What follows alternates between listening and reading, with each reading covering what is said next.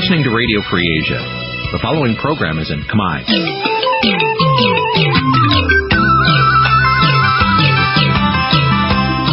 Nǐ chi càm bi tiệp xáy vệt chiu a zì sê ray. Nǐ chi càm bi tiệp xáyរបស់វិទ្យុអាស៊ីសេរីជាភាសាខ្មែរវិទ្យុអាស៊ីសេរីសូមស្វាគមន៍លោកអ្នកនាងទាំងអស់ពីរដ្ឋធានី Washington នៃសហរដ្ឋអាមេរិកបាទពីរដ្ឋធានី Washington ខ្ញុំបាទមានរិទ្ធសូមជម្រាបសួរលោកអ្នកនាងកញ្ញាប្រិយមិត្តអ្នកស្ដាប់ទាំងអស់ជាទីមេត្រីយើងខ្ញុំសូមជូនកម្មវិធីផ្សាយសម្រាប់យប់ថ្ងៃសុក្រ9កើតខែផល្គុនឆ្នាំរកានពស័កពុទ្ធសករាជ2561ដែលត្រូវនៅថ្ងៃទី23ខែកុម្ភៈគ្រិស្តសករាជ2018បាទជាដំបូងនេះសូមអញ្ជើញលោកអ្នកនាងស្ដាប់ព័ត៌មានប្រចាំថ្ងៃដែលមានមេត្តាដូចតទៅ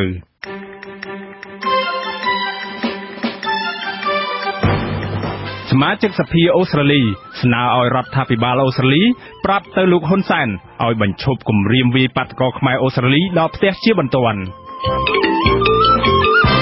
លោកបណ្ឌិតឡើងមកហើយរងការចោទប្រកាន់ថាប្រមាថព្រះមហាក្សត្រក្រោយច្បាប់ប្រឆាំងអ្នកប្រមាថព្រះមហាក្សត្រត្រូវព្រឹទ្ធសភាអនុម័តរួមនឹងព័ត៌មានផ្សេងៗទៀតបាទជាបន្តទៅទៀតនេះខ្ញុំបាទមានរិទ្ធសូមជូនព័ត៌មានពិស្ដាបាទអ្នកនាំពាក្យគណៈបកប្រជាជនកម្ពុជាចោទប្រកាន់អ្នកវិភាគនយោបាយឯករាជ្យលោកបណ្ឌិតឡើងមកហើយថាប្រមាថព្រះមហាក្សត្រលោកសុកអេសានលើកឡើងថាការដែលលោកបណ្ឌិតឡើងមកហើយនិយាយថាព្រះមហាក្សត្រយាងទៅក្រៅស្រុកទុកឲ្យមន្ត្រីគណៈបកប្រជាជនកម្ពុជាចុះហត្ថលេខាលើច្បាប់ប្រមាថព្រះមហាក្សត្រគឺជាការនិយាយជំនួសព្រះមហាក្សត្របាទតទៅនេះសូមអញ្ជើញលោកអ្នកនាងស្ដាប់សេចក្តីរាយការណ៍របស់លោកវ៉ែនសមេតជុំវិញព័ត៌មាននេះដូចតទៅអ្នកនាំពាក្យគណៈបកប្រជាជនកម្ពុជាសរសេរនៅលើប្រព័ន្ធ Telegram នៅថ្ងៃទី23កុម្ភៈថាការនិយាយដោយបំពានការពិតនិងនិយាយជំនួសព្រះមហាក្សត្រដោយមិនដឹងការពិតថាព្រះអង្គមានព្រះរាជហឫទ័យគេចវេះពីការឡាយប្រហោះលេខាលើព្រះរាជក្រមប្រកាសឲ្យប្រើច្បាប់វិសោធនកម្មរដ្ឋធម្មនុញ្ញនិងច្បាប់ក្រមព្រហ្មទណ្ឌនោះគឺជាការប្រមាថព្រះមហាក្សត្រយ៉ាងជាក់ស្ដែងជាងនេះទៅទៀតលោកសុកអេសានឲ្យអាស៊ីសេរីដឹងថាការនិយាយរបស់បណ្ឌិតឡើងមកហើយគឺខុសពីការពិតព្រោះព្រះមហាក្សត្រយាងទៅពិនិត្យនិងព្យាបាលព្រះរាជសុខភាពនៅប្រទេសចិនគឺតាមកម្មវិធីដែលបានព្រៀងទុកការប្រមាថនេះនិយាយខុសពីការពិតដែលព្រះអង្គទៅក្នុងចេតនាល្អទេគឺទៅពិនិត្យព្រះរាជសុខភាពហើយមូលហេតុដែលថាព្រះអង្គទៅគេចខ្លួនវិញណាអាហ្នឹងវាខុសគ្នាអញ្ចឹងណាហើយគាត់បានតំណែងពីបកគោលណាឬមួយគាត់បានស្មានទេបើគាត់បានស្មានខុសអាហ្នឹងគាត់ប្រមាថហើយអាហ្នឹងខ្ញុំមានចោតហ្មងអាហ្នឹងអញ្ចឹងជាការប្រមាថព្រះមហាក្សត្រអាស៊ីសេរីមិនអាចសុំការឆ្លើយតបពីលោកបណ្ឌិតឡើងមកហើយបានទេនៅថ្ងៃទី23កុម្ភៈនេះព្រះមហាក្សត្រព្រះបាទនរោត្តមសីហមុនីបានចាក់ចេញពីប្រទេសកម្ពុជាកាលពីថ្ងៃទី22កុម្ភៈដើម្បីទៅពិនិត្យនិងព្យាបាលព្រះរាជសុខភាពនៅទីក្រុងប៉េកាំងប្រទេសចិនក្រោយមួយថ្ងៃដែលច្បាប់ផ្ដន្ទាទោសអ្នកប្រមាថព្រះមហាក្សត្រត្រូវបានព្រឹទ្ធសភាអនុម័តអ្នកវិភាគនយោបាយឯករាជ្យលោកបណ្ឌិតឡើងមកហើយយល់ថាការចាក់ចេញទៅក្រៅប្រទេសរបស់អង្គព្រះមហាក្សត្រនៅពេលនេះមិនមែនជាការចៃដន្យនោះទេលោកបណ្ឌិតឡើងមកហើយមើលឃើញថាជាការល្អដែរដែលព្រះមហាក្សត្រទុកឲ្យមន្ត្រីបកប្រជាជនកម្ពុជាចុះហត្ថលេខាលើច្បាប់ដែលគណៈបកនេះបង្កើតដោយខ្លួនឯងតាក់ទងនឹងការចោទប្រកាន់របស់គណៈបកកណ្ដាលអំណាចមកលើលោកបណ្ឌិតឡើងមកហើយនៅពេលនេះអ្នកនាំពាក្យសមាគមអាត6លោកសឹងសែនករណាចោទជាសំណួរថាតើការវិតម្លៃនៃការប្រមាថព្រះមហាក្សត្រនៅពេលនេះលោកសុកអេសានយកអ្វីមកជាសំអាងលោកព្រួយបារម្ភចំពោះការចោទប្រកាន់លើអ្នកធ្វើការងារសង្គមដូចនេះពីសំណាក់គណៈបកកណ្ដាលអំណាចខណៈអ្នករិះគន់រដ្ឋាភិបាលមួយចំនួនត្រូវរបបលោកហ៊ុនសែនចាប់ខ្លួននិងចោទប្រកាន់បាទជាទូទៅយើងតែងតែមានការព្រួយបារម្ភនៅពេលដែលមានការបញ្ចេញមតិហើយមានច្បាប់ដូចចំហចាំតែមានការចាប់កំហុសហើយយកច្បាប់នេះច្បាប់នោះមកចោទប្រកាន់ដូច្នេះយើងឃើញថាការនិយាយរបស់យើងនឹងវាមានភាពប្រឈមខ្លាំងសេចក្តីព្រាងច្បាប់ដែលដាក់ទោសទណ្ឌអ្នកប្រមាថព្រះមហាក្សត្រដែលត្រូវបានព្រឹទ្ធសភាអនុម័តហើយនឹងត្រូវប្រមុខស្ដីទីប្រកាសឲ្យប្រើនៅពេលខាងមុខដ៏ឆាប់នេះមិនបានកំណត់ឲ្យជាក់លាក់នៅអ្វីទៅដែលហៅថាការប្រមាថព្រះមហាក្សត្រនោះទេដែលប្រការនេះអាចទុកឱកាសឲ្យស្ថាប័នអនុវត្តច្បាប់បកស្រាយភាពចន្លោះប្រហោងនេះតាមអំពើចិត្តដើម្បីផលប្រយោជន៍នយោបាយរបស់បកកណ្ដាលអំណាចឬដើម្បីប្រើប្រាស់ជាគំនាបទៅលើសម្លេងប្រឆាំងប៉ុន្តែលោកសុកអេសានបញ្ជាក់ថាសម្ដីរបស់លោកបណ្ឌិតឡើងមកហើយមិនប្រឈមនឹងផ្លូវច្បាប់ទេ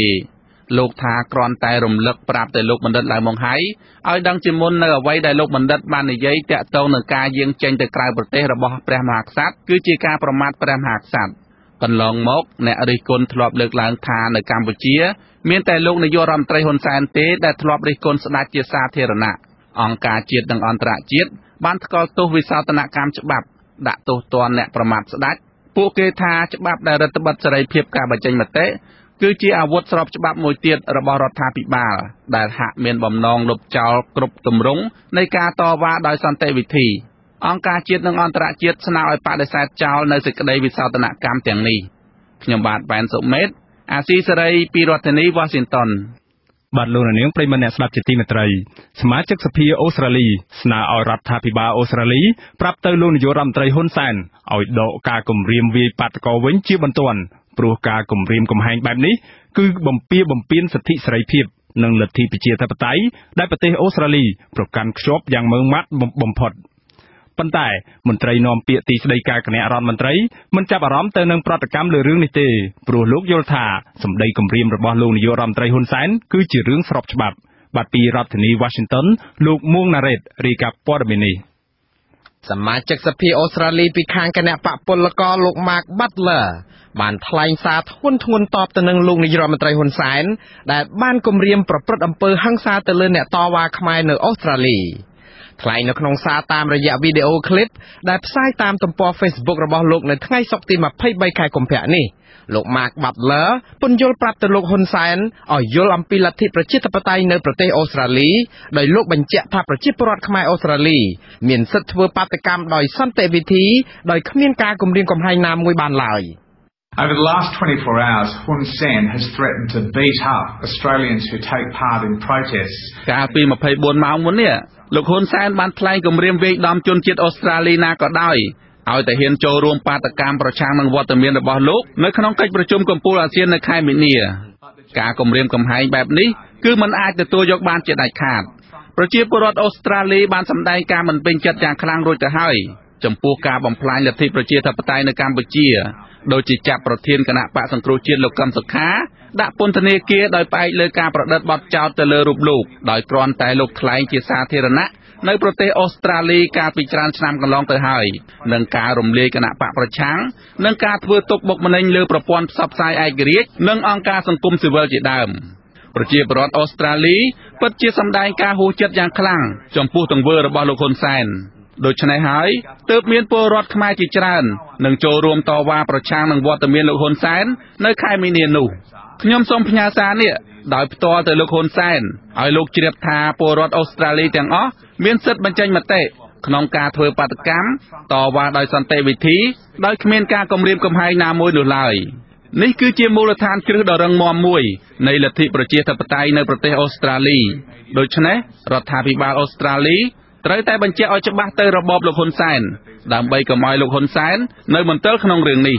រដ្ឋាភិបាលអូស្ត្រាលីត្រូវប្រាប់ទៅលោកហ៊ុនសែនថាការគំរាមកំហែងបែបនេះមិនអាចទទួលយកបានជាដាច់ខាតហើយជាការចាំបាច់បំផុតដែលលោកហ៊ុនសែនត្រូវតែដកការគំរាមវាយបាតុករនេះទៅវិញជាបន្ទាន់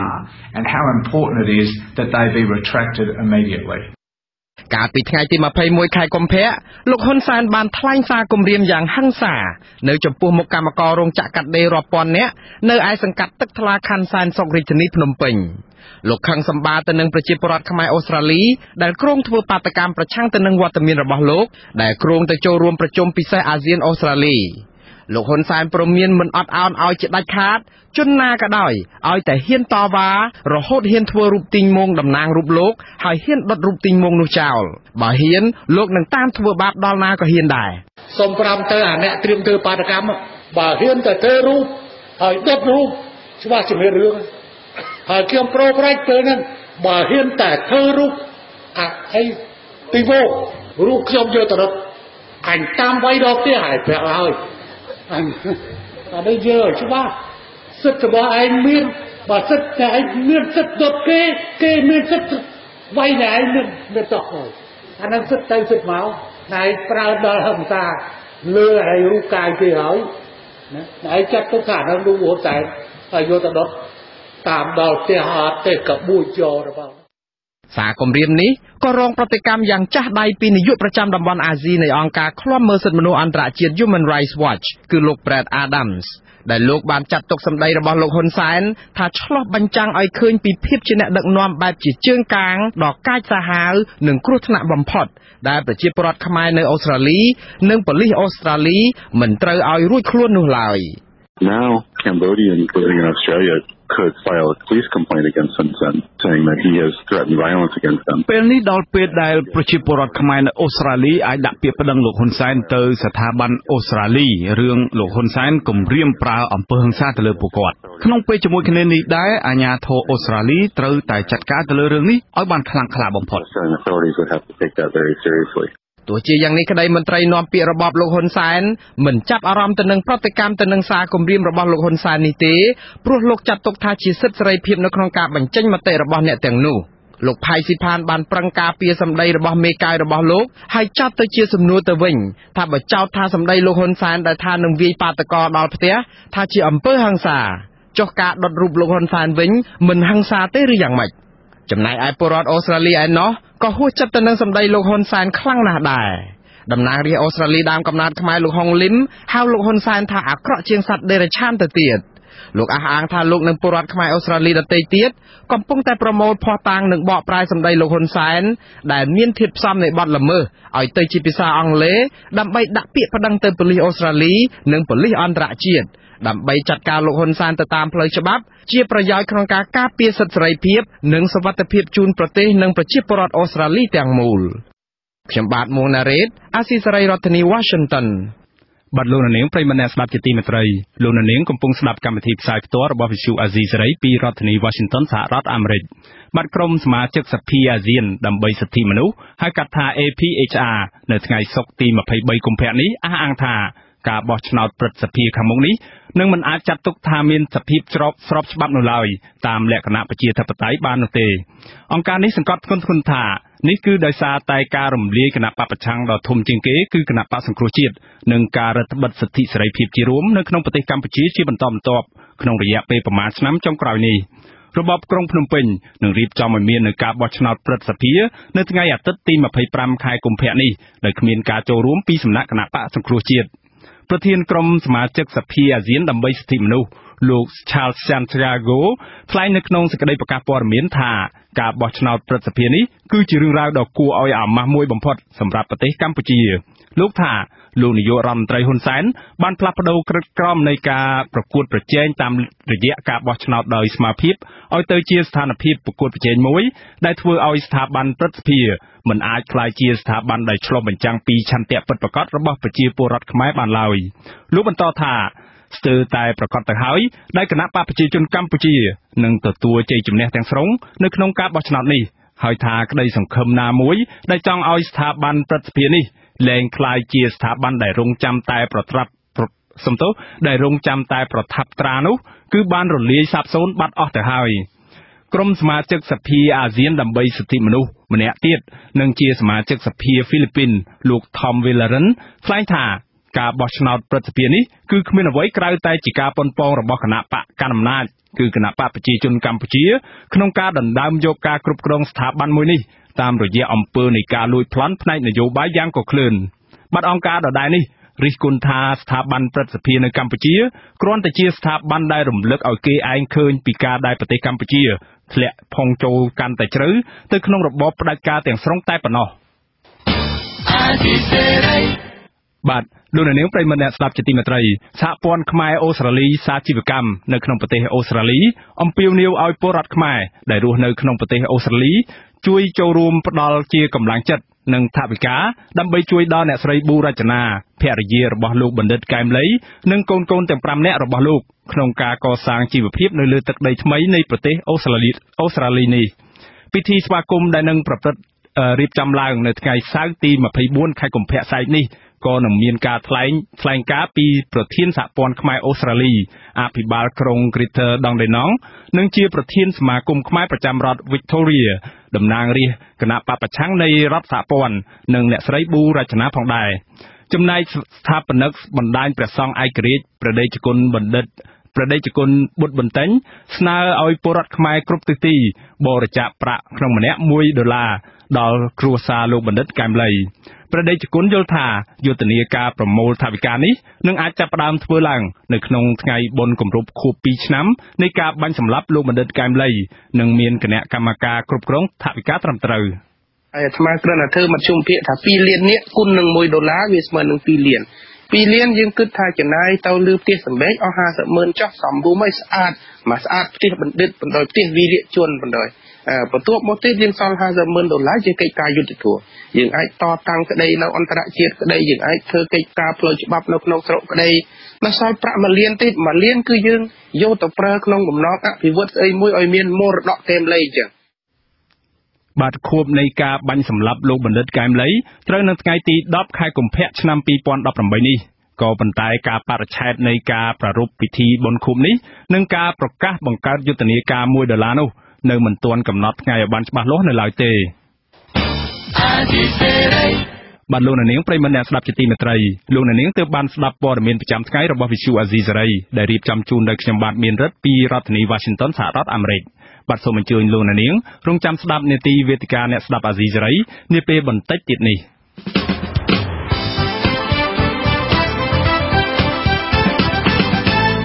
បាទលោកនាងជាទីមេត្រីជាបន្តទៅទៀតនេះគឺជានាទីវេទិកាអ្នកស្ដាប់ Visu Azizi Saray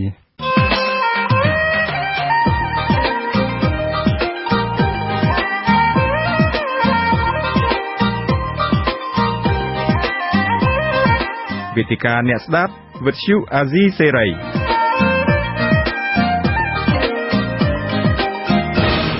បាទជាថ្មីម្ដងទៀតខ្ញុំបាទមានរិទ្ធសូមជម្រាបសួរប្រិយមិត្តអ្នកស្ដាប់ Visu Azizi Saray ទាំងអស់ជាទីមេត្រីបាទដោយដែលលោកអ្នកនាងបានជ្រាបតាមរយៈការផ្សាយរបស់យើងនៅលើទំព័រ Facebook របស់ Azizi Saray រួចហើយវេទិកា Visu Azizi Saray នារាត្រីនេះយើងនឹងពិភាក្សាអំពីផលប៉ះពាល់អវិជ្ជមាននៃវិនិយោគទុនចិននៅក្នុងប្រទេសកម្ពុជាបាទវិបត្តិនយោបាយនិងការរំលាយប្រជាធិបតេយ្យនៅកម្ពុជាបានរុញច្រានរបបលោកហ៊ុនសែនឲ្យងាកទៅពឹងផ្អែកប្រទេសចិនកាន់តែខ្លាំងឡើងទាំងផ្នែកសេដ្ឋកិច្ចនិងនយោបាយច្រើនជាងពេលណាទាំងអស់ប្រទេសចិនបានឆ្លៀតឆក់យកឱកាសនេះធ្វើការបណ្ដាក់ទុនវិនិយោគនិងពង្រីកឥទ្ធិពលរបស់ខ្លួនស្ទើរតែគ្រប់វិស័យនៅក្នុងប្រទេសកម្ពុជាដែលជាស្នូលនៃតំបន់យុទ្ធសាស្ត្រឥណ្ឌូចិនបាទក្រុមអ្នកជំនាញផ្នែកនយោបាយការបរទេសមួយចំនួនបានព្រមានថាប្រទេសមហាអំណាចចិនមួយនេះអាចនឹងឆ្លៀតឱកាសនេះជំរុញឲ្យមានការសាងសង់នៅមូលដ្ឋានយោធានៅក្នុងទឹកដីនៃប្រទេសកម្ពុជាដើម្បីការពារអត្ថប្រយោជន៍យុទ្ធសាស្ត្រនយោបាយពាណិជ្ជកម្មនិងយោធារបស់ខ្លួននៅក្នុងតំបន់ស្របពេលដែលឥទ្ធិពលរបស់សហរដ្ឋអាមេរិកកំពុងតែថមថយបាទប្រធានបទសំខាន់ដែលយើងនឹងផ្ដោតយកមកពិភាក្សានារាត្រីនេះគឺថាតើការហូរចូលដ៏ច្រើនសន្ធឹកសន្ធាប់នៃការវិនិយោគរបស់មហាអំណាចចិនអាចនឹងបង្កឲ្យមានផលប៉ះពាល់ជាវិជ្ជមានដល់អធិបតេយ្យរបស់ប្រទេសកម្ពុជាដែរឬក៏យ៉ាងណានោះបាទដោយដែលលោកនាងបានជ្រាបហើយថាលោកបណ្ឌិតមាសនេះអ្នកវិភាគនយោបាយនិងលោកបណ្ឌិតឈៀងវណ្ណរិទ្ធនាយករងនៃវិទ្យាស្ថានកម្ពុជាដើម្បីការសិក្សាយុទ្ធសាស្ត្រនិងជាអ្នកស្រាវជ្រាវប្រចាំវិទ្យាស្ថានសិក្សាអំពីតំបន់អាស៊ីអាគ្នេយ៍របស់សង្ហបុរីនឹងធ្វើជាវាគ្មិនកិត្តិយសនៅក្នុងនេតិវេទិកាអ្នកស្ដាប់អាស៊ីសេរីរបស់យើងនារាត្រីនេះបាទដើម្បីកុំឲ្យខាត់ពេលវេលាយូរខ្ញុំបាទសូមជម្រាបសួរដល់លោកបណ្ឌិតទាំងពីរបាទសូមជម្រាបសួរបាទលោកបណ្ឌិតមាសនេះនិងលោកបណ្ឌិតឈៀងវណ្ណរិទ្ធដោយដែលយើងបានដឹងហើយថាមានការលើកឡើងពីកង្វល់ជាច្រើនជាហូរហែជាពិសេសតាមរយៈប្រព័ន្ធផ្សព្វផ្សាយទាំងជាតិនិងអន្តរជាតិនិងប្រជាពលរដ្ឋនៅក្នុងមូលដ្ឋានជាពិសេសនៅខេត្តសៀមរាបនៅខេត្តកំពង់សោមតែម្ដងបាទដែលមានការបារម្ភអំពីការហូរចូលដ៏ច្រើនសន្ធឹកសន្ធាប់នៃវិនិយោគរបស់ជនជាតិចិនមកក្នុងប្រទេសកម្ពុជាក្នុងមួយរយៈពេលចុងក្រោយនេះជារួមខ្ញុំចង់បានទស្សនៈពីលោកតើលោកយល់ឃើញយ៉ាងដូចម្តេចដែរតាមការសង្កេតរបស់លោកនៃការមកលើការវិនិយោគនៃជនជាតិចិននៅក្នុងប្រទេសកម្ពុជានេះបាទសូមអញ្ជើញលោកបណ្ឌិតមាសនេះមានប្រសាសន៍ជាដំបូងបាទសូមជម្រាបសួរបាទយើងមកមើលទស្សនវិជ្ជានយោបាយមកដល់ពេលបច្ចុប្បន្ននេះរាល់ការវិភាគទៅលើការវិនិយោគទុនចិនឬឥទ្ធិពលរបស់ចិននៅក្នុងប្រទេសខ្មែរនេះវាអាចនឹងคล้ายទៅជាចំណុចរសើបមួយទៀតដែលនាំទៅដល់ឈានទៅដល់ប៉ះពាល់ទៅដល់ច្បាប់មួយរបស់រដ្ឋាភិបាលដែលទើបបង្កើតឡើងបាទអញ្ចឹង អ្វីដែលខ្ញុំអាចនិយាយបាននៅពេលនេះខ្ញុំនិយាយស្អីដែលខ្ញុំអាចនិយាយបានក៏ប៉ុន្តែយើងមិនអាចនិយាយឲ្យស៊ីជម្រៅទៅដល់ការពិត 100% ទេបាទវាមែនទែនទៅបាទព្រោះវាកំពុងតែខ្លាចទៅជាចំណុចរសើបទៅរដ្ឋាភិបាលកម្ពុជានេះហាក់ដូចជាកំពុងតែអបអរសាទរនៅស្អីដែលចិនបានជួយមកណាបាទក៏ប៉ុន្តែបើយើងមើលពីអ្វីដែលវាកើតឡើងនៅក្នុងរយៈពេលថា5ឆ្នាំចុងក្រោយនេះយើងឃើញថាអ្វីដែលជាបំណងដែលយើងឃើញរបស់ចិនមកលើប្រទេសកម្ពុជាហាក់ដូចជាមិនបានស៊ីស្របគ្នា 100% ជាមួយស្អីដែលរដ្ឋាភិបាលកម្ពុជាបំណងចង់បានទេបើយើងមើលចិនយើងដឹងថាចិនពីដើមនៅក្នុងតំបន់អាស៊ីចិនមានគំនិតតែវិធីតាក់ទងនឹងសេដ្ឋកិច្ចជាយុទ្ធសាស្ត្រសម្រាប់សេដ្ឋកិច្ចនេះក៏ប៉ុន្តែសម្រាប់ប្រទេសកម្ពុជាមួយយើងមើលតំណងដូចជាកំពុងតែពង្រីកទាំងសេដ្ឋកិច្ចទាំងវិស័យយោធាបាទយើងឃើញថាមានចំណងយោធាអីហ្នឹងក៏កាន់តែកើនឡើងដែរនៅក្នុងរយៈពេលប្រហែលឆ្នាំថ្មីនេះបាទហើយបើយើងមើលអំពីថាហេតុអីបានជាខ្មែររដ្ឋាភិបាលកម្ពុជាហើយនិងចិនហ្នឹងត្រូវបានចាប់ដៃរឹងមាំនោះគឺយើងមើលទៅឃើញចាប់ដើមខ្លាំងមែនទែនគឺក្រោយពេលដែលការបោះឆ្នោតនៅក្នុងឆ្នាំ2013ហើយចូលមកដល់2017នេះបាទគឺសំខាន់គឺនៅពេលដែលកម្លាំងគណៈបកប្រឆាំងនឹងកាន់តែស្រួយស្រាវហើយរហូតដល់មានការប្រឆាំងជាច្រើនគឺពេលនោះយើងឃើញថាគណៈបកកាន់អំណាចទំនងដូចជាមើលទៅឃើញមានការព្រួយបារម្ភច្រើនទៅលើអនាគតនៃការកាន់អំណាចរបស់ខ្លួននោះបានអញ្ចឹងបានជានៅពេលនោះយើងឃើញមានការចោទប្រកាន់ទៅលើសហរដ្ឋអាមេរិកហើយទៅចាប់ដៃជាមួយនឹងចិនណាបាទហើយយើងមើលទៅហេតុអីបានជារដ្ឋាភិបាលត្រូវការចោទប្រកាន់ទៅសហរដ្ឋអាមេរិកដោយក្នុងជំនួយបរទេសការបរទេសទាំងអស់មកស្រុកខ្មែរហ្នឹងសម្រាប់សហរដ្ឋអាមេរិកហើយនិងសហគមន៍អឺរ៉ុបនេះគឺគេជួយភាគច្រើនមកលើផ្នែកខាងប្រជាធិបតេយ្យហើយនិងសិទ្ធិមនុស្សបាទហើយផ្នែកច្បាប់អញ្ចឹងការជំនួយដល់ផ្នែកនេះគឺធ្វើឲ្យមនុស្សនេះមានការយល់ដឹងច្រើនហើយការពង្រឹងអំណាចពលរដ្ឋហ្នឹងក៏មានកាន់តែច្រើនឡើងអញ្ចឹងបានជាវាមានការកើនឡើងនៅការយល់ដឹងរបស់មនុស្សហើយមានការរិះគន់ទៅលើគណៈបកកាន់អំណាចនេះជារឿងមួយប៉ុន្តែក៏ក្នុងនេះវាមានផលល្អមួយដែរដោយសារតែយើងមើលពីឥទ្ធិពលនៃជំនួយរបស់ចិនទាំងជំនួយរាប់ពាន់លានដុល្លារមកដល់ពេលនេះជាប្រាក់កម្ចីផងហើយបើសិនជាយើងមើលជំនួយដែលសម្រាប់មកជាជំនួយឥតចំណងក៏មិនតិចជាងពី3000ទៅ4000លានដុល្លារដែរមកដល់ពេលនេះហើយបើយើងមើលផ្នែកខាងវិស័យវិនិយោគទុននោះរហូតដល់វារហូតដល់រាប់យើងហៅថារាប់ពាន់ឬក៏ដល់ទៅ10000ដុល្លារហើយបើយើងមកដល់ពេលឥឡូវនេះបាទលោកបណ្ឌិតដោយបាយការថ្មីនេះទៀតបាទយើងនឹងមកយើងគិតថាបើព្រីបាទយើងនឹងពិភាក្សាលម្អិតទៅលើព័ត៌មាននេះបន្ថែមទៀតប៉ុន្តែឥឡូវនេះខ្ញុំចង់ងាកទៅលោកឈៀងវណ្ណរិទ្ធវិញម្ដងដោយសារតែលោកធ្លាប់បានធ្វើការសិក្សាស្រាវជ្រាវនិងសិក្សាយ៉ាងច្រើនអំពីបញ្ហានៃវិនិយោគទុនចិននៅកម្ពុជានេះហើយលោកបានបោះពុម្ពផ្សាយជាឯកសារយ៉ាងច្រើននៅលើប្រព័ន្ធអ៊ីនធឺណិតបាទខ្ញុំចង់បានការយល់ឃើញរបស់លោកតើលោកសង្កេតឃើញយ៉ាងដូចម្តេចដែរជុំវិញវិនិយោគទុនចិននៅកម្ពុជានេះបាទ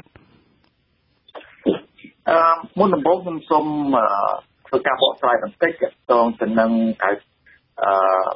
ឥទ្ធិពលរបស់ចិននៅក្នុងតំបន់អាស៊ីអាគ្នេយ៍យើងនេះគឺមានការកើនឡើងគួរឲ្យកត់សម្គាល់ក្នុងរយៈពេលប្រហែលឆ្នាំកន្លងមកនេះដោយសារតែការធ្លាក់ចុះនៃឥទ្ធិពលរបស់សហរដ្ឋអាមេរិកនៅក្នុងតំបន់បាទជាពិសេសក្នុងបរិយាកាសនៃលោកដូណាល់ត្រាំហ្នឹងគឺទូនាទីរបស់អាមេរិកគឺធ្លាក់ចុះទាំងទេវាបង្កើតនៅហៅថាឱកាសសម្រាប់ចិនហ្នឹងដើម្បីជំរុញនៅឥទ្ធិពលរបស់ខ្លួននៅក្នុងតំបន់នេះហើយបើយើងមើលទៅកម្ពុជាហៅថាលបឿននៃការវិនិយោគហ្នឹងមានការលឿនគួរពីការស្មានក្នុងរយៈពេល2-3ឆ្នាំកន្លងមកនេះចឹងទេដោយលបឿនហ្នឹងនៃការវិនិយោគហ្នឹងវាលឿនការគ្រប់គ្រងវាមានចន្លោះប្រហោងច្រើនហើយយើងឃើញថាថ្មីនេះក៏មានបញ្ហាថតនៅខេត្តក្រុងបរសែននោះនឹងជាដើមនោះគឺជាចន្លោះប្រហោងមួយនៅក្នុងការគ្រប់គ្រងនៃស្ថានភាពនៃលំហូរចូលដូចជាបាក់ទំនប់តម្រងនៃជនជាតិចិនក៏ដូចជាអ្នកវិនិយោគចិនក៏ប៉ុន្តែនោះមិនមែនជាគោលនយោបាយរបស់រដ្ឋាភិបាលចិនក្នុងការបង្កើតនៅបញ្ហាធ្វើ ធ្វើឲ្យប្រជាជននឹងប៉ះពាល់ដល់ប្រជាជនទេព្រោះថាក្រុមភាគច្រើនហ្នឹងគឺជាក្រុមហ៊ុនតូចហើយជាក្រុមហ៊ុនឯកជនតូចហ្នឹងអត់មានគេថាម៉ាកយីហោច្បាស់លាស់ទេចឹងទេវាពិបាកនៅក្នុងគ្រប់គ្រងនឹងដែរទាក់ទងទៅនឹងផលប៉ះពាល់ទៅដល់បញ្ហាប្រជាជននៅក្នុងតំបន់ហ្នឹងបាទដោយខ្លីតើលោកអាចពន្យល់ថាតើការវិនិយោគទុនរបស់ជនជាតិចិនដែលហូរចូលយ៉ាងគំហុកមកនេះជាបណ្ដាសាឬក៏ជាការជូនពរមួយដល់ប្រទេសកម្ពុជាវាមានបញ្ហាមួយចំនួនតែអាចនឹងប៉ះពាល់ទៅដល់ថាបញ្ហាការកម្មករពលគោរពសិទ្ធិកម្មករនឹងជាដើមក៏ប៉ុន្តែក៏មានឱកាសច្រើនចំពោះកម្ពុជាយើងប្រសិនបើយើងអាចអនុវត្តច្បាប់វិនិយោគទុនអនុវត្តច្បាប់នៃក្រុមហ៊ុននឹងឲ្យបានល្អផលប៉ះពាល់វិជ្ជមានអាចនឹងកើនឡើងបានច្រើនអានឹងវាអាស្រ័យទៅលើប្រទេសដែលជាម្ចាស់ផ្ទះក្នុងការទទួលយកនៅវិនិយោគទុនបរទេសពីព្រោះវិនិយោគទុនចិននឹងនៅប្រទេសណាក៏មានដែរហើយនៅក្នុងប្រទេសសិង្ហបុរីនឹងក៏មានច្រើនដែរក៏ប៉ុន្តែដោយសារតែច្បាប់នៅក្នុងសិង្ហបុរីនឹងគេមានការគោរពល្អដូច្នេះផលប៉ះពាល់អវិជ្ជមាននឹងគឺមានតិចតួចមែនទេចឹងទេវាអាស្រ័យទៅលើច្បាប់នៃប្រទេសមួយនិងការអនុវត្តច្បាប់ហ្នឹងបាទកន្លងមកដោយដែលយើងបានដឹងហើយថាក្រមអ្នកវិភាគគោលនយោបាយការបរទេសមួយចំនួនជាពិសេសលោកបណ្ឌិតអ៊ីសផលដែលជាសាស្ត្រាចារ្យខាងផ្នែកទំនាក់ទំនងការទូតលោកបានព្រមានថាវិនិយោគទុនការហូរចូលវិនិយោគទុនរបស់ប្រទេសចិនយ៉ាងច្រើនសន្ធឹកសន្ធាប់និងជាពិសេសបំណុលដែលកម្ពុជាយើងជំពាក់ចិនដល់ទៅរាប់ពាន់លានដុល្លារគិតមកដល់ត្រឹមថ្ងៃនេះគឺដល់ទៅជិត4000លានដុល្លារអាមេរិកហើយដែលជាបំណុលដែលរដ្ឋជំពាក់ដែលយើងមិនទាន់គិតពីបំណុលដែលវិស័យស្ថាប័នឯកជនជំពាក់ចិននៅឡើយទេដែលអាចឈានដល់រាប់ពាន់ដុល្លារបន្ថែមទៀតតើការព្រមានថាដែលការនេះអាចធ្វើឲ្យប្រទេសកម្ពុជាផុងចូលទៅក្នុងអន្ទាក់វ៉ាន់ករបស់ចិនទាំងផ្នែកនយោបាយទាំងផ្នែកសេដ្ឋកិច្ចទីបំផុតទៅធ្វើឲ្យកម្ពុជាឈានទៅដល់ដំណាក់កាលមួយដែលចិនអាចបោះជាបង្កើតជា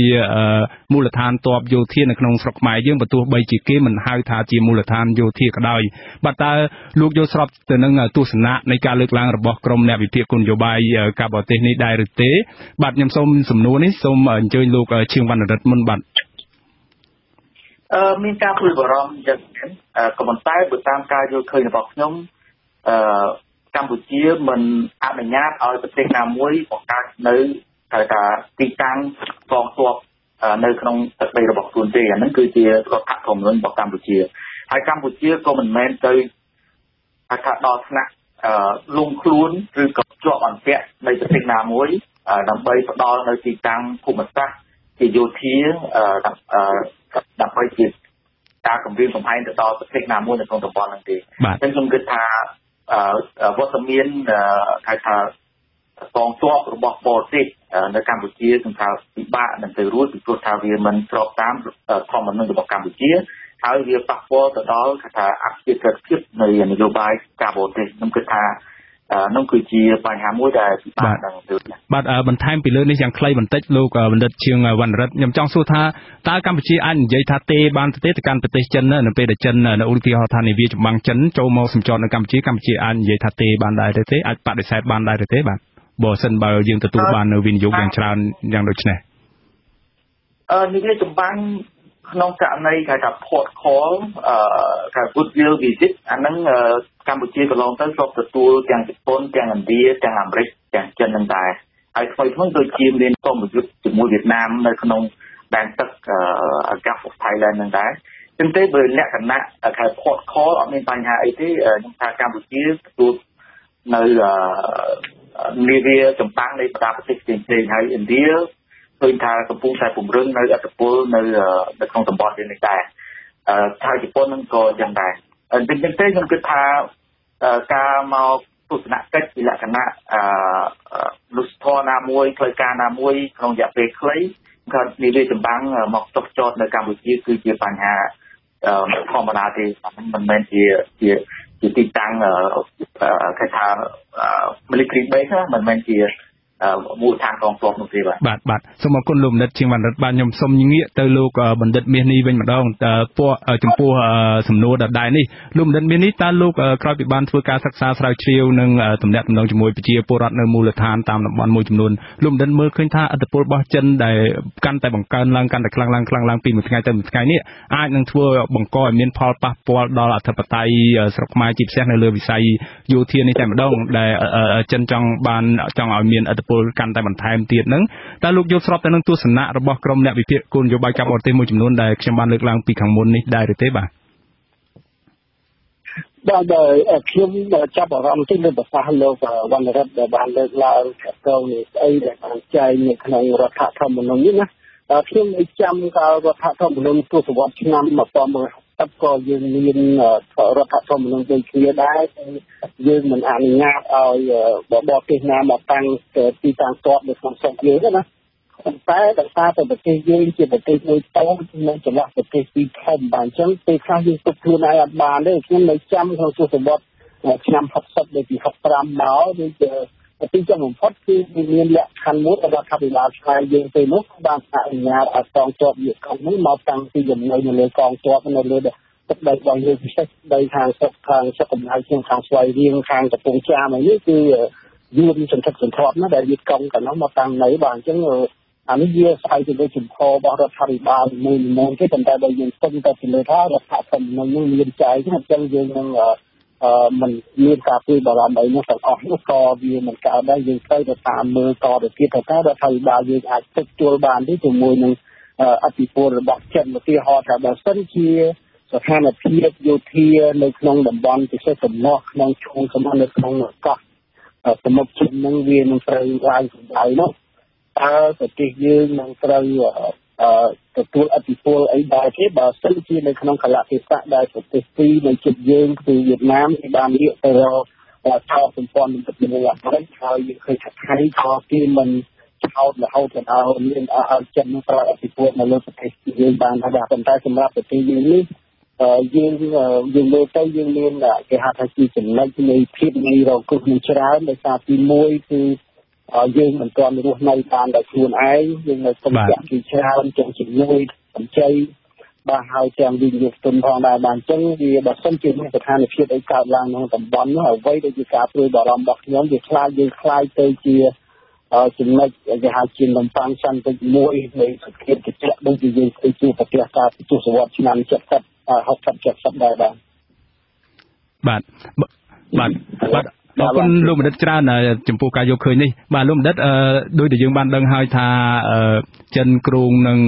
បណ្ដាក់ទុនឬក៏បានបណ្ដាក់ទុនរួចមកហើយនៅយ៉ាងច្រើនសន្ធឹកសន្ធាប់លើការសាងសង់កំពង់ផែនៅខេត្តកោះកុងជាពិសេសនោះបាទគឺក្រុងកំពង់ផែនៅខេត្តកោះកុងហ្នឹងគឺជាកំពង់ផែទឹកជ្រៅមួយដែលអនុញ្ញាតឲ្យនាវាចម្បាំងចិនអាចចូលមកសម្ចតបានខ្ញុំចង់បានប្រសាសន៍របស់លោកបណ្ឌិតទៅលើបញ្ហានេះថាតើយើងធ្លាប់បានដឹងហើយបញ្ហាដែលកំពុងកើតមានឡើងនៅលើអន្តរជាតិនេះជាពិសេសនៅមេរៀននៅក្នុងប្រទេសស្រីលង្កាផ្ទាល់តែម្ដងដោយសារប្រទេសនឹងជំពាក់បំណុលវ័នកប្រទេសចិនខ្លាំងពេកទៅជាលទ្ធផលបានបណ្ដាលឲ្យប្រទេសនេះសម្រេចចិត្តលក់ភាគហ៊ុននៅក្នុងកំពង់ផែរបស់ខ្លួនឲ្យទៅប្រទេសចិនគ្រប់គ្រងហើយការស្រាវជ្រាវគេបានរកឃើញថាចិនវិនិយោគទុនរបស់ចិនហ្នឹងបានប្រែក្លាយពីវិនិយោគទុនជាវិនិយោគទុនជាលក្ខណៈវិនិយោគទុនរបស់បរទេសនៅក្នុងប្រទេសស្រីលង្កាហ្នឹងទៅជាការគ្រប់គ្រងរបស់ចិនទៅលើប្រទេសស្រីលង្កាវិញដោយសារតែការលក់កំពង់ផែនេះភាគហ៊ុននៃការគ្រប់គ្រងឲ្យទៅប្រទេសចិនបាទតើលោកបណ្ឌិតយល់ថាករណីនេះអាចនឹងកើតមានឡើងនៅកម្ពុជានៅថ្ងៃខាងមុខទេជាពិសេសចំពោះកំពង់ផែកោះកុងនោះបាទសម្រាប់កំពង់ផែនៅកោះកុងដូចជាប្រមាណ7 ឆ្នាំមុនខ្ញុំបានទទួលព័ត៌មានជាលើកដំបូងដែលមានតំណែងរវាងកំពង់ផែទឹកជ្រៅដែលមានសាំងប្រមាណជា3 ទៅ 4 គីឡូម៉ែត្រទៅក្នុងសមុទ្រកំពង់ផែនេះតាមដែលយើងដឹងដំណឹងពីដំបូងនេះខ្ញុំក៏នឹកឃើញមានផែទីខ្លះប៉ុន្តែមិនជាស្គាល់ការទេណាប៉ុន្តែកំពង់ផែទឹកជ្រៅនេះវាមានទាក់ទងជាមួយនឹងរ៉ែដែកនៅខាងស្រុករវៀងខេត្តព្រះវិហារហើយក្នុងនោះគឺអ្វីដែលយើងដឹងហ្នឹងការដែលសង់កំពង់ផែដំបូងនោះគឺចិនមានគម្រោងភ្ជាប់ជើងដៃមួយចេញពីកំពង់ផែទឹកជ្រៅហើយ ការទីតាមប្រទេសយើងហ្នឹងដូចជាឡើងមកតាមបណ្ដោយជឿនក្នុងកវាញផងហើយឡើងទៅកាត់ព្រៃឡើងហើយបានជួបទៅដល់រវាងនៅក្នុងខេត្តព្រះវិហារនេះគឺព្យាយាមដើម្បីដឹកជញ្ជូនរ៉ែឬក៏យើងថាយើងយកទុនផ្នែករ៉ែដែកអីនៅខាងនោះណាបណ្ដាទៅព័ត៌មាននេះដូចជាគាត់តែចេញមកប្រាំងទៅហើយក៏ស្ងាត់ទៅវិញទៅដោយយើងបានដឹងទំនឹងថាធនាគារធំមួយរបស់ចិនហ្នឹងក៏គេផ្អាកកាលនោះវាដូចជាមានវិបត្តិសេដ្ឋកិច្ចក្នុងតំបន់នេះផងទៅក៏មានការផ្អាកទៅវិញណាហើយមកដល់ពេលនេះយើងហាក់ដូចជាមិនទាន់ឃើញមានសញ្ញាអីថាតើកំពុងថែទឹកជ្រៅនេះវានឹងត្រូវបានជាទៅប្រើសម្រាប់ទឹកតាមណាទីទេក៏ប៉ុន្តែគាត់តែមានការយល់ឃើញខ្លះពីសាធារណជនថាបើសិនជាមានបញ្ហាទំនាស់នៅក្នុងសមុទ្រចិនតើកំពង់ផែទឹកជ្រៅយើងនឹងអាចคล้ายទៅជាមូលដ្ឋានចិត្តរបស់ចិនដើម្បីជួយគ្រប់គ្រងនៅក្នុងចំនួនសមុទ្រចិនបានដល់យ៉ាងណានោះអានេះវាគឺជាការទស្សន៍ពីការប្រមាណមើលទាំងអស់បាទយើងកំពុងយើងបានអរគុណលោកបណ្ឌិតបាទសូមអរគុណលោកបណ្ឌិតច្រើនបាទខ្ញុំសូមងាកសំណួរដដែលនេះទៅលោកបណ្ឌិតឈៀងវណ្ណរិទ្ធវិញដងបាទតើលោកយល់ឃើញយ៉ាងដូចម្ដេចដែរចំពោះករណីសិក្សានៅក្នុងប្រទេសស្រីលង្កានេះងាកមកករណីជាក់ស្ដែងនៅក្នុងប្រទេសកម្ពុជាវិញហើយបន្ទាប់ពីនេះទៅយើងនឹងអនុញ្ញាតឲ្យអ្នកស្ដាប់របស់យើងប្រិយមិត្តអ្នកស្ដាប់ចូលរួមដាក់ជាសំណួរជូនលោកបណ្ឌិតទាំងពីរបាទសូមអញ្ជើញលោកបណ្ឌិតឈៀងវណ្ណរិទ្ធបាទ 6789110បាទសូមអភ័យទោសប្រិយមិត្តអ្នកស្ដាប់ទាំងអស់ដោយសារថាទូរស័ព្ទខ្សែទូរស័ព្ទតាមដែលយើងបានតាក់ទងបានដាច់ទៅហើយបាទសូមឥឡូវនេះយើងសូមភ្ជាប់ទូរស័ព្ទផ្ទាល់ទៅលោកសូរិយាបុត្រអ្នកស្ដាប់វិទ្យុអាស៊ីសេរីពីខេត្តសៀមរាបបាទសូមអញ្ជើញលោកដាក់សំណួរដោយខ្លីនិងខ្លឹមទៅកាន់វាគ្មិនរបស់យើងតាមដែលលោកចង់បានបាទជាបឋមសូមអរគុណលោកវិទ្យាករអាស៊ីសេរីព្រមទាំងសូមជំរាបសួរលោកពូបណ្ឌិតទាំងពីររូបផងដែរបាទព្រមទាំងជំរាបសួរមិត្តអ្នកស្ដាប់អាស៊ីសេរីទាំងក្នុងប្រទេសនិងក្រៅប្រទេសខ្មែរយើងតកតងទៅនឹងការវិនិយោគរបស់ចិនមកលើទឹកដីប្រជាជាតិចក្រកម្ពុជាទឹកដីខ្មែររបស់យើងដែលយើងដឹងទាំងអស់គ្នាថាមកទល់ឆ្នាំ2018នេះគឺមានចិនហូរចូលជាច្រើននៅតំបន់ខេត្តកោះកុងហើយនិងខេត្តកំពង់សោមដូច្នោះតកតងទៅនឹងចំណុចនេះនៅក្នុងចំណុចសំណួរទី1ដោយយើងឃើញចិនវិនិយោគទាំងសេដ្ឋកិច្ចព្រមទាំងផ្ដល់ក្នុងការដែលទាំងសភាវុធវិស័យយោធាហើយពិសេសដូចជាលោកពីកស៊ីសេរីបានលើកថានៅកំពង់ផែនៃកោះកុងកំពង់សោមហ្នឹងគឺអាចចំណតនៅនាវាចម្បាំងរបស់ចិនផងដែរដូច្នោះតើតាក់ទងនៅក្នុងការដែលចូលមកនៅក្នុងវិស័យយោធានេះបើយើងលើកអំពីមាត្រាទី2នៃរដ្ឋធម្មនុញ្ញនៃប្រជាជាតិកម្ពុជាយើងដែលនិយាយអំពីបូរណភាពទឹកដីអញ្ចឹងសំណួរទី1សួរថាតើការលំហូរចូលនៃជនជាតិចិនក្តីឬក៏វិស័យយោធានេះក្តីតើអាចប៉ះពាល់ទៅនឹងមាត្រាទី2នៃរដ្ឋធម្មនុញ្ញប្រជាជាតិកម្ពុជាយើងដែរឬទេចំណុចមួយទៀតដែលយើងតែងតែលើថាចិនហើយរ៉ែហើយយួនហើយដីនេះហើយតកតងទៅនឹងវិស័យរ៉ែយើងឃើញចិនវិនិយោគទៅលើរ៉ែត្បូងរ៉ែមាសរបស់យើងនៅវិជ័យស្ទឹងត្រែងប្រាវិហារហើយយើងឃើញថាការជីកអស់រាប់តោនមាសហើយប៉ុន្តែខ្មែរនៅតែក្រភាគច្រើនដូច្នោះសំណួរទី2សួរថាយើងអាចពឹងពាក់ទៅលើនីតិវិធីដែលស្របតាមរដ្ឋធម្មនុញ្ញប្រជាជាតិកម្ពុជាយើងដោយប្រជាពលរដ្ឋខ្មែរមាននីតិវិធីអ្វីដើម្បីនឹងទប់ស្កាត់ទៅនឹងការដែលវិនិយោគដោយគ្មានតម្លាភាពទៅលើរ៉ែមាសរបស់ខ្មែរបាទសូមអរគុណលោកច្រើនបាទដោយសារពេលវេលាខ្លីបាទសូមអរគុណលោកច្រើនពេលវេលាខ្លីខ្ញុំសូមអរគុណបាទមានពីរចំណុចបាទសូមអរគុណបាទខ្ញុំសូមអញ្ជើញលោកបណ្ឌិតឈៀងវណ្ណរិទ្ធលោកបាទយើងបានភ្ជាប់លោកមកវិញហើយបាទសូមតើលោកអាចឆ្លើយយ៉ាងដូចម្តេចដែរចំពោះសំណួរទាំងពីររបស់ប្រិយមិត្តអ្នកស្ដាប់របស់យើងនេះបាទខ្ញុំអត់បានផ្ដើមសំណួរទី1ក៏ប៉ុន្តែជាទូទៅនៅក្នុងការវិនិយោគក្តីក្នុងលំហូរនៃប្រជាជនជាតិចិនវិនិយោគមកកម្ពុជាវាមិនមែនជាការគម្រាមកំហែងដល់បូរណភាពទឹកដីអ្វីទេបាទពីព្រោះយើងត្រូវបែងចែកអញ្ចឹងមានន័យថាមិនខុសរដ្ឋធម្មនុញ្ញកម្ពុជាទេបាទបាទអញ្ចឹងក៏ប៉ុន្តែអត្តពលនយោបាយត្រូវតែមានពីព្រោះថា ធម្មតាទេដែលយើងពឹងពាក់សេដ្ឋកិច្ចទៅលើប្រទេសណាមួយគេមានអត្ថប្រយោជន៍នយោបាយមកលើយើងហើយអានឹងជារឿងធម្មតាក៏ប៉ុន្តែទាក់ទងមួយជិតទឹកដីអីហ្នឹងវាមិនប៉ះពាល់អីទេពីព្រោះចិននៅឆ្ងាយពីកម្ពុជាយើងខ្ញុំចង់ឆ្លើយទៅនឹងសំណួរខាងតាមទាក់ទងទៅនឹងវត្តមាននៃដូចជា military base ណាកងទ័ពចិននៅកម្ពុជាខ្ញុំនៅតែយល់ថាវាមិនអាចទៅរួចដោយសារតែកត្តាភូមិសាស្ត្រនយោបាយកម្ពុជានឹងតំបន់ហ្នឹងវាខុសពីស្រីលង្កាយើងមានអង្គការតំបន់អាស៊ានមួយដែលជាអង្គការដែលមានសារៈសំខាន់នៅក្នុងការធានានូវស្ថិរភាពនិងសន្តិសុខនៅក្នុងតំបន់ហើយទី2គឺកត្តាវៀតណាមគឺមិនចង់ឲ្យអធិពលចិនរីកខ្លាំងពេកនៅក្នុងតំបន់ជាពិសេសនៅកម្ពុជាចឹងទេខ្ញុំគិតថាវៀតណាមនឹង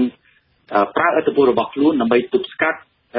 នៅអធិពលរបស់ចិននៅកម្ពុជាតាមផ្លូវដែលវៀតណាមអាចធ្វើបានចឹងទេនៅក្នុងករណីហ្នឹងគឺកម្ពុជានៅក្នុងកណ្ដាលរវាងវៀតណាមនិងប្រទេសចិនដើម្បីឲ្យមានតុល្យភាពនៃប្រទេសទាំងពីរទេខ្ញុំគិតថាអត្តពលនៃប្រទេសទាំងពីរនៅកម្ពុជាកំពុងតែប្រគល់ប្រជែងគ្នាយ៉ាងខ្លាំងនៅពេលបច្ចុប្បន្នហើយអញ្ចឹងទេបាទខ្ញុំអាចទាញសន្និដ្ឋានថាកម្ពុជាមិនអាចអនុញ្ញាតឲ្យចិនកសាងនៅទីតាំងកងទ័ពនៅកោះកុងមិនបានទេខ្ញុំចាប់អារម្មណ៍ជាមួយនឹងប្រសាសន៍របស់លោកបណ្ឌិតបាញ់មិញលើកឡើងពីកត្តាអាស៊ានកត្តាភូមិសាស្ត្រនយោបាយដែលផ្ដោតលើឥទ្ធិពលរបស់អាស៊ានហើយនិងវៀតណាមមកលើប្រទេសកម្ពុជានេះបាទដែលมันអាចធ្វើឲ្យដែលលោកអះអាងថានឹងมันអាចធ្វើឲ្យចិនពង្រីកឥទ្ធិពលផ្នែកយោធាណាមួយបានឡើយក៏ប៉ុន្តែមានការលើកឡើងថ្មីនេះថាចិនគ្រោងនឹងបណ្ដាក់ទុនវិនិយោគបង្កើតធ្វើជាប្រេជីកមួយដែលកាត់ប្រទេសថៃភាគខាងត្បូងហ្នឹងយើងហៅថាប្រេជីកនៅទន្លេក្រាដែលមានទឹកប្រាក់រហូតដល់ទៅជាង25 billion មានន័យថា25,000 លានដុល្លារអាមេរិកឯណោះដើម្បីធ្វើប្រេជីកកាត់ទន្លេក្រានេះឥឡូវកំពុងតែសិក្សាតើប្រសិនបើករណីនឹងទៅរួចវានឹងកែប្រែស្ថានភាពភូមិសាស្ត្រនៅក្នុងតំបន់អាស៊ីអាគ្នេយ៍ដីគោកជារួមតែម្ដងធ្វើឲ្យយើងប្រទេសថៃមានប្រេជីកមួយកាត់តាមភ្ជាប់សមុទ្រឥណ្ឌាជាមួយនឹងមហាសមុទ្រប៉ាស៊ីហ្វិកទៅនឹងឈូងសមុទ្រថៃបាទដែលយើងហៅថាឈូងសមុទ្រថៃហ្នឹងដែលខ្មែរយើងក៏មានឆ្នេរកាត់តាមនឹងដែរពេលនោះក្រុមអ្នកវិភាគមួយចំនួនថាអាចនឹងធ្វើឲ្យរឿងរ៉ាវនេះប្រែប្រួលទៅវិញតើលោកយល់យ៉ាងដូចម្តេចដែរបាទបញ្ហាប្រេជីកហ្នឹងតាមសិក្សាជាង10ឆ្នាំហើយពិភាក្សាជាង10ឆ្នាំហើយខ្ញុំគិតថាมันអាចទៅរួចទេពីព្រោះថាប្រទេសថៃធម្មតាគឺប្រទេសថៃប្រើនៅនយោបាយ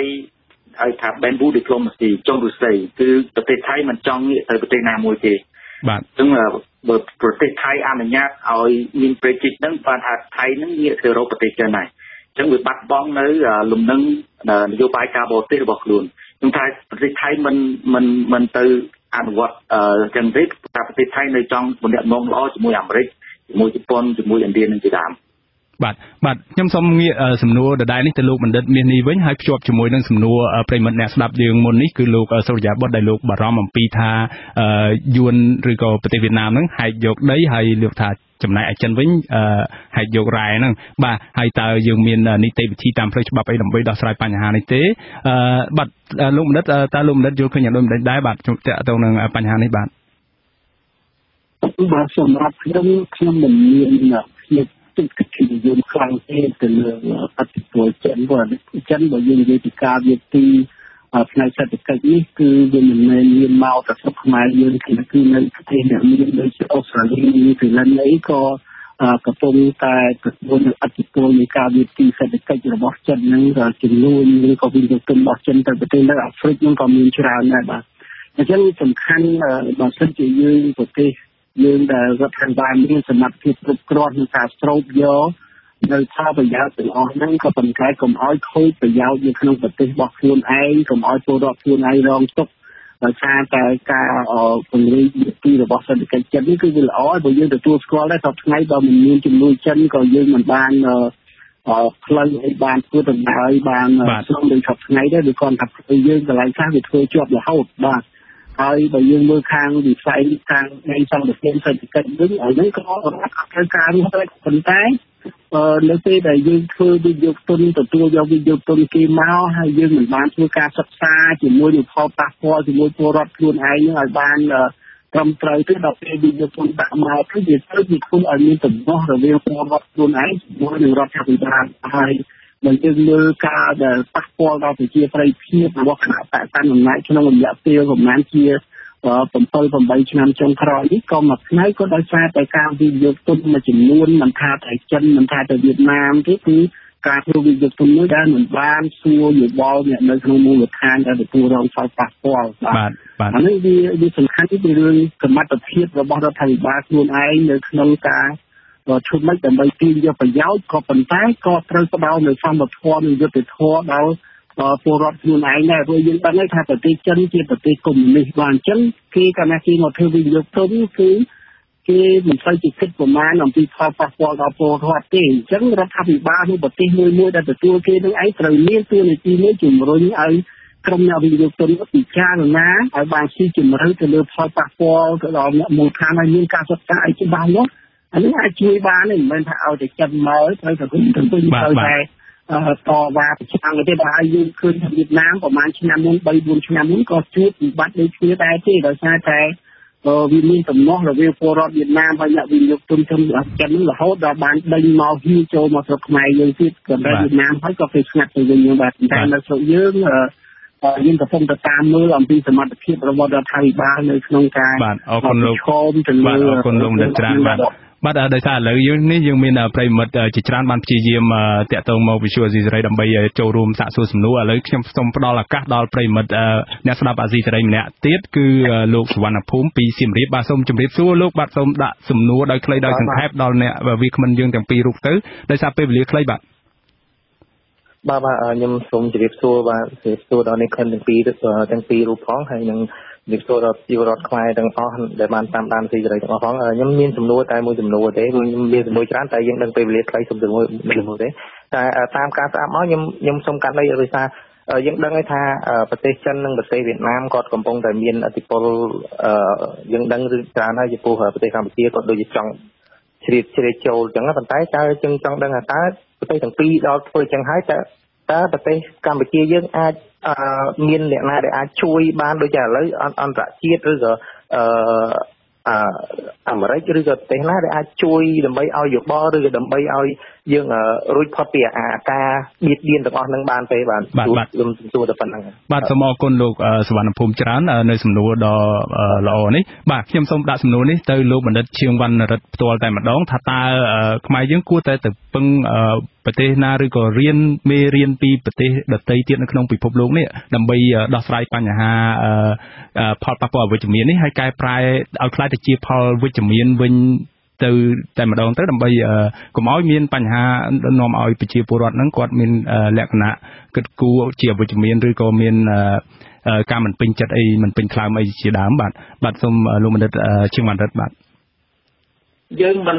ចាំបាច់ទៅពឹងអ្នកណាប្រទេសណាទេគឺពឹងពាក់លើខ្លួនឯងហើយសិក្សាអំពីប្រវត្តិសាស្ត្ររបស់ខ្លួនឲ្យបានច្បាស់លាស់ចឹងទេខ្ញុំគិតថានឹងគឺជាចំណុចខ្លាំងរបស់កម្ពុជាគឺយើងមានប្រវត្តិសាស្ត្រដ៏ច្រើនមេរៀនយុទ្ធសាស្ត្រហ្នឹងគឺរៀនពីមេរៀនយុទ្ធសាស្ត្រធ្វើយ៉ាងណាឲ្យមានតុល្យភាពនយោបាយអន្តរជាតិកុំខ្លាយខ្លួនទៅជាកូនអុកនៃបណ្ដាប្រទេសមហាអំណាចឬក៏បណ្ដាប្រទេសនៅក្នុងតំបន់ចឹងទេដើម្បីឲ្យមានតុល្យភាពបានយើងត្រូវបង្កើតមិត្តយុទ្ធសាស្ត្រទាំងមិត្តសេដ្ឋកិច្ចឲ្យបានច្រើនហើយយើងឃើញថាកន្លងទៅនេះកម្ពុជាក៏ខំប្រឹងដែរនិយាយចំទៅក្នុងការពង្រីកនៅតែមិត្តភាពជាមួយនឹងបណ្ដាប្រទេសនៅក្នុងតំបន់ដូចជាជប៉ុនក្តីឥណ្ឌាថ្មីនេះគឺឥណ្ឌាក្តីដូច្នេះនឹងគឺជាទិសដៅវិជ្ជមានមួយដើម្បីបង្កលក្ខណៈឲ្យនយោបាយកម្ពុជានឹងមានភាពអព្យាក្រឹតហើយទទួលបានផលប្រយោជន៍ទាំងសងខាងទាំងគ្រប់ទិសទីទាំងអស់បាទអរគុណលោកបណ្ឌិតច្រើនបាទខ្ញុំសូមងាកសំណួរដដែលនេះទៅលោកបណ្ឌិតមាសនេះវិញម្ដងដោយសារកន្លងមកប្រវត្តិសាស្ត្រមិញលោកបណ្ឌិតឈៀងវណ្ណរិទ្ធបានលើកឡើងថាយើងមិនចាំបាច់ទៅណាឆ្ងាយទេសិក្សាតែពីប្រវត្តិសាស្ត្រខ្មែរយើងឲ្យបានច្បាស់ហើយធានាថាយើងមានតុល្យភាពនៅក្នុងការទំនាក់ទំនងជាមួយបរទេសទៅជាការគ្រប់គ្រាន់ហើយព្រោះកន្លងមកនៅក្នុងពេលអតីតកាលខ្មែរយើងបានរៀនមេរៀនជាច្រើនពីប្រវត្តិសាស្ត្រខ្មែរយើងគឺជាពិសេសខ្មែរយើងបានឆ្លោះគ្នាវាយតប់កាប់សម្លាប់គ្នាឯងដែលជាការធ្លាក់ចូលទៅក្នុងការបម្រើឲ្យផលប្រយោជន៍បរទេសទៅវិញហើយសម្រាប់ជាតិសាសន៍ខ្លួនឯងទៅវិញបាទតើលោកបណ្ឌិតផ្ទាល់លោកបណ្ឌិតមានទស្សនៈបែបយ៉ាងដូចម្តេចដែរដើម្បីធ្វើឲ្យខ្មែររួចផុតពីមេរៀនទាំងអស់នេះដ៏ជូរចត់ទាំងអស់នេះបាទ បានតែពីមើលនៅក្នុងប្រវត្តិសាស្ត្រខ្មែរវាមានរឿងពីរទីមួយទាក់ទងទៅនឹងកំណត់ផ្ទៃក្នុងនៃរវាងខ្មែរនិងខ្មែរទីឯងដែលយើងឃើញថាវាកើតមានរហូតមកដល់សប្តាហ៍ថ្ងៃបាទហើយកំណត់ផ្ទៃក្នុងនេះវាបានធ្វើឲ្យយើងនេះក៏មានបញ្ហារឿងនយោបាយការបរទេសដែរបាទហើយបើយើងមើលពីនយោបាយការបរទេសនៅប្រទេសយើងនេះគឺយើងបើពីភាពជាមួយប្រទេសទីខាងយើងគឺហាក់ដូចជាមានភាពរត់ទៅលំនាំទៅស្រួលជាងយើងរីឯនយោបាយការបរទេសរបស់យើងទោះបីជានៅក្នុងរដ្ឋធម្មនុញ្ញបានប្រកាន់យកជាប្រទេសមួយដែលមានអព្យាក្រឹតហើយយើងទំនាក់ទំនងជាមួយមហាអំណាចទាំងអស់ក៏ដោយប៉ុន្តែទីចំបំផុតយើងនៅតែទទួលបរាជ័យគឺធ្លាក់ចូលទៅក្នុងកណ្ដាប់ដៃនៃមហាអំណាចតែមួយបោះអ្នកមួយចោលហើយយើងទៅចាប់យកមួយទៀតបាទយើងមើលប្រទេសគេជិតខាងទាំងថៃទាំងវៀតណាមសូម្បីតែវៀតណាមហើយនិងចិនដែលយើងគិតថាគេមិនសូវត្រូវគ្នាទេក៏ប៉ុន្តែក៏យើងមិនដែលឃើញវៀតណាមនឹងទៅធាក់ចិនចោលហើយគេទៅចាប់ដៃយកអាមេរិកឬក៏ធាក់អាមេរិកចោលទៅយកចិត្តនេះអីនោះគឺយើងឃើញថានយោបាយរបស់គេហាក់ដូចជាមានដំណឹងហើយតែប្រទេសយើងជាអកុសលគឺនយោបាយការបរទេសរបស់យើងហាក់ដូចជាមិនសូវមានភាពរឹងមាំចុះបើតាំងពីខ្ញុំកើតមករហូតមកឥឡូវនេះគឺយើងតែងតែធ្លាក់ខ្លួនទៅជាអ្នកដែលទទួលរងនូវឥទ្ធិពលពីមហាអំណាចនេះបាទហើយការរត់ទៅលេចបន្តិចរត់ទៅកែបន្តិចមិនច្បាស់លាស់នេះឯងដែលធ្វើឲ្យប្រទេសយើងនេះគឺកាន់តែខ្សោយទៅក៏អាចថាបានដែរបើឲ្យទៅទៀតនៅពេលដែលយើងកំពុងតែខ្សោយទៅគឺប្រទេសទីជិតខាងគេជិះឱកាសនេះគឺបង្កើនឥទ្ធិពលសេដ្ឋកិច្ចរបស់គេបាទដូចឃើញស្រាប់ហើយតែថ្ងៃនេះហើយយើងនាំចូលពីគេនោះសន្ធឹកសន្ធាប់ប៉ុន្តែយើងនាំចេញទៅនេះបានបន្តិចបាទខ្ញុំសូមកាត់លោកប្រសាសន៍លោកបណ្ឌិតបន្តិចចោតត្រង់កន្លែងនេះសូមអភ័យទោសលោកបណ្ឌិតផងចាក់ទៅនឹងការធ្វើឲ្យប៉ះពាល់ឯកភាពជាតិនេះលោកបណ្ឌិតយល់ថាបច្ចុប្បន្នខ្មែរយើងកំពុងបែកបាក់ឯកភាពជាតិទេដោយសារតែការប្រកាន់គោលនយោបាយការបរទេសមិនច្បាស់លាស់ងាកទៅឧទាហរណ៍ថារបបលោកហ៊ុនសែនងាកទៅចាប់ចិនទាំងស្រុងនេះតើអាចធ្វើឲ្យខ្មែរយើងកំពុងតែបែកបាក់ឯកភាពផ្ទៃក្នុងដែរឬទេមកដល់ពេលនេះបាទយើងឃើញដូចសប្តាហ៍ថ្ងៃនេះយើងឃើញថាវាទំនាស់ផ្ទៃក្នុងរបស់យើងនេះវាជុកពាក់ព័ន្ធទៅនឹងនយោបាយការបរទេសរវាងរបស់មហាអំណាចផងដែរបាទដូចជាការរំលាយសង្គ្រោះជាតិវាមានពាក់ព័ន្ធទៅជាមួយនឹងបដិវត្តពណ៌ដែលចោទថាប្រចាំប្រទេសឬក៏ថារដ្ឋអាមេរិកនៅពីក្រៅខ្នងហើយដល់យើងមានការព្រួយបារម្ភពីរឿងបដិវត្តពណ៌យើងបោះអាមេរិកចោលយើងចាប់ប្រកាន់អាមេរិកហើយយើងឈានទៅយកចិត្តនេះក៏ដើម្បីតែធ្វើយ៉ាងណាគឺធ្វើឲ្យរក្សានៅអំណាចនៃស្ថិរភាពអំណាចរបស់យើងនេះឲ្យនៅបានគង់វង្សទៅប៉ុណ្ណឹងបាទនេះហើយចឹងវាតកតវាចឹងគឺទំនាស់ទៅក្នុងហើយនេះក៏មិនមានអីចម្លែកដែលនៅក្នុងប្រវត្តិសាស្ត្រយើងពីដើមដែលនៅរាជវង្សខ្មែរយើងក៏មានចឹងគ្នាដែរទេបាទអរគុណលោកបណ្ឌិតបាទទៅកៅទៅបាទទីចំផុតយើងជាអ្នកខាងរបស់បាទចំពោះកង្វល់នេះគឺជាកង្វល់ដែលយើងដោះស្រាយមិនចេញរាប់រយទសវត្សរ៍មកហើយកើតឡើងនៅក្នុងខ្មែរប្រទេសខ្មែរយើងជានិច្ចកាលគឺខ្មែរយើងតែងតែចង្អុលដៃដាក់គ្នាទៅវិញទៅមកថាខាងនេះទៅកាន់ជើងក្រុមនោះឬក៏ក្រុមប្រទេសមួយទៀតពឹងផ្អែកគ្នាទៅវិញទៅមកទៅដល់ជាលទ្ធផលយើងបែកបាក់ផ្ទៃក្នុងយើងបំរើឲ្យគោលនយោបាយ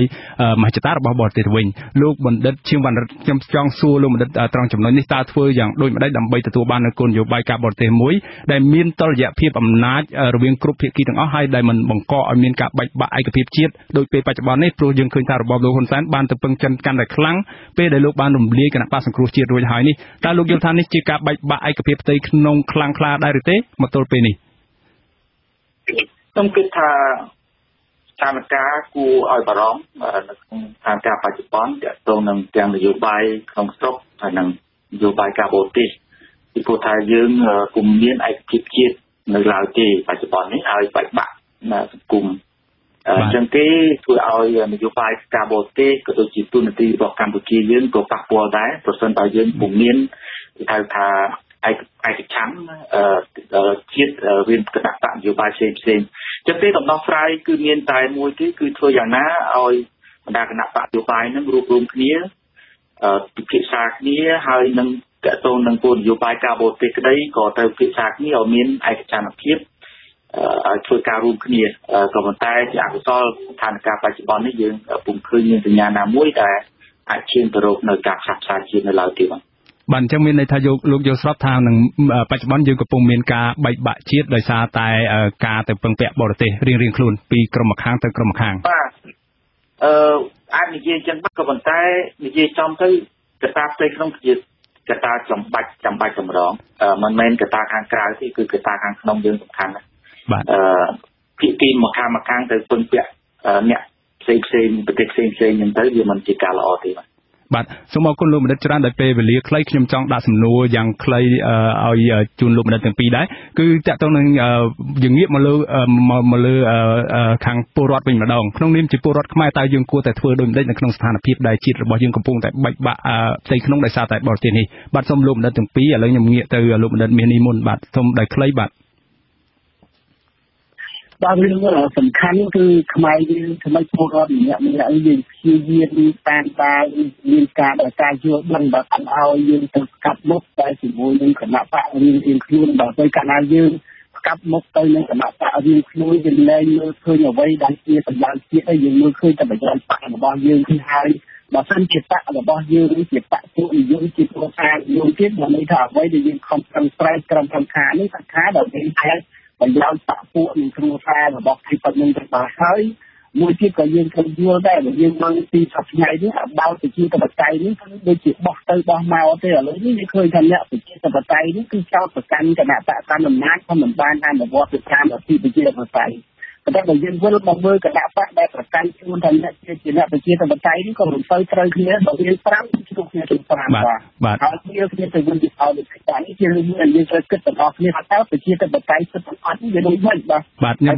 សូមប្រជាធិបតេយ្យមកត្រូវចិត្តអស់តែបាទអរគុណលោកបណ្ឌិតខ្ញុំងាកសំណួរដដែលនេះទៅលោកបណ្ឌិតជាងវណ្ណរិទ្ធវិញដោយខ្លីបាទលោកយល់ថាពលរដ្ឋខ្មែរនឹងគួរតែធ្វើដូចបណ្ឌិតដែរក្នុងកលៈទេសៈដ៏លំបាកបែបនេះបាទគឺយើងនិយាយចំទៅគឺកុំគិតឬក៏កុំធ្វើអកប្បកិរិយាផ្អែកទៅលើអារម្មណ៍បានន័យថាលោកមានន័យយ៉ាងម៉េចដែរបាទអារម្មណ៍បានន័យថាអារម្មណ៍វាអត់មានលក្ខណៈ rational គឺមានលក្ខណៈ logic មានលក្ខណៈហេតុផលច្បាស់លាស់បើយើងធ្វើតាមអារម្មណ៍របស់យើងដូចជាមួយឆាវអញ្ចឹងទៅយើងអាចធ្វើឲ្យប្រទេសជាតិគ្រប់ថ្នាក់ទាំងអស់គ្នាអញ្ចឹងទៅយើងត្រូវមាន rational ហើយមានការគិតនឹងជាលក្ខណៈវិទ្យាសាស្ត្រឲ្យបានច្រើនវិទ្យាសាស្ត្របានថាមានផុសតាងច្បាស់លាស់មានការគិតមាន logic ច្បាស់លាស់ហើយនឹងជឿស្អីមួយហ្នឹងក៏ត្រូវមានសំណួរសួរថាតើព័ត៌មាននឹងពិតឬក៏មិនពិតមានហៅថា critical thinking ការគិតឲ្យមានស៊ីជម្រៅណាបាទហើយយើងទៅនិយាយចំយើងរះជឿនិយាយចំជួនគេខ្មែរយើងទៅរៀនរះជឿឬព័ត៌មានស្អីមួយហ្នឹងគាត់ជឿអញ្ចឹងទេអាហ្នឹងក៏ជាគ្រោះថ្នាក់មួយដល់ការបែកបាក់សង្គមជាតិដែរបាទសូមដោយខ្លីពីលោកបណ្ឌិតជាបណ្ឌិតចុងក្រោយតើលោកបណ្ឌិតមានពាក្យពេចន៍អ្វីផ្ដាំផ្ញើដល់ថ្នាក់ដឹកនាំប្រទេសឬក៏ដូចជាថ្នាក់ដឹកនាំនយោបាយជាតិយើងដើម្បីកុំឲ្យមានការបែកបាក់ទេបាទបែកបាក់គ្នាគឺនិយាយចំគុំយកបញ្ហាបុគ្គលជាធំហើយយកបញ្ហាជាតិជាធំគុំយកបញ្ហាបកជាធំយកបញ្ហាជាតិជាធំហើយសូមឲ្យការគិតនឹងជាលក្ខណៈវិទ្យាសាស្ត្រមានផុសតាងនិងហេតុផលច្បាស់លាស់កុំប្រើអារម្មណ៍បាទអរគុណលោកបណ្ឌិតច្រើនខ្ញុំសូមផ្ដល់នាទីនេះ1នាទីជូនលោកបណ្ឌិតមាសនេះលោកបណ្ឌិតអាចផ្ដល់ជាអនុសាសន៍ខ្លះបាទដោយខ្លីបាទរឿងសំខាន់នៅក្នុងផ្នែកយើងនេះវារឿងធំបែបហ្នឹងគឺរឿងការចោទប្រកាន់នេះគឺរឿងការកាន់អំណាចយូរអីណាបើនៅប្រទេសខ្មែរយើងនេះខ្ញុំគិតថាអ្នកដឹកនាំមិនគួរព្យាយាមធ្វើការពង្រឹងនៅអំណាចយូរពេកទេបាទព្រោះយើងឃើញនៅក្នុងជីវិតរបស់ខ្ញុំតាំងពីទសវត្សរ៍ឆ្នាំ60មកអ្នកដឹកនាំទាំងអស់ដែលព្យាយាមការពារអំណាចរបស់ខ្លួនហ្នឹងគឺមិនមានអ្នកណាមួយទប់ខ្លួនជាប់ទេបាទនៅក្នុងទសវត្សរ៍សម្ដេចតាទៅខំប្រឹងទីចុងផុតក៏គេទម្លាក់ព្រះអង្គចោលនៅក្នុងឆ្នាំ70ដល់ហើយរបបប៉ុកលួននៅក៏ត្រូវបានជាដេញចេញរបបខ្មែរក្រហមក៏ត្រូវបានជាដេញចេញដែរបាទអញ្ចឹងការឈានទៅរកការកាន់អំណាចយូរនៅក្នុងស្រុកយើងនេះហាក់ដូចជាមិនមែនជាច្រកមួយដែលធ្វើឲ្យ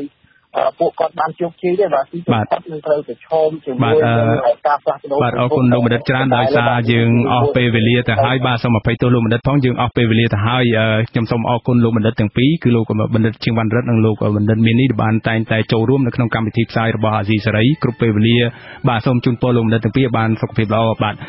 លោកនាងកញ្ញាប្រិមិត្តអ្នកស្ដាប់ជាទីមេត្រីកម្មវិធីផ្សាយរយៈពេល1ម៉ោងនៃវិទ្យុអាស៊ីសេរីជាភាសាខ្មែរនៅពេលនេះចប់តែប៉ុណ្ណេះយើងខ្ញុំសូមជូនពរដល់លោកអ្នកនាងព្រមទាំងក្រុមគ្រួសារទាំងអស់ឲ្យជួបប្រកបតែនឹងសេចក្តីសុខចម្រុងចម្រើនកុំបីឃ្លានឃ្លាតឡើយខ្ញុំបាទមានរិទ្ធព្រមទាំងក្រុមការងារទាំងអស់នៃវិទ្យុអាស៊ីសេរីសូមអរគុណនិងសូមជម្រាបលាបាទរាត្រីសួស្តី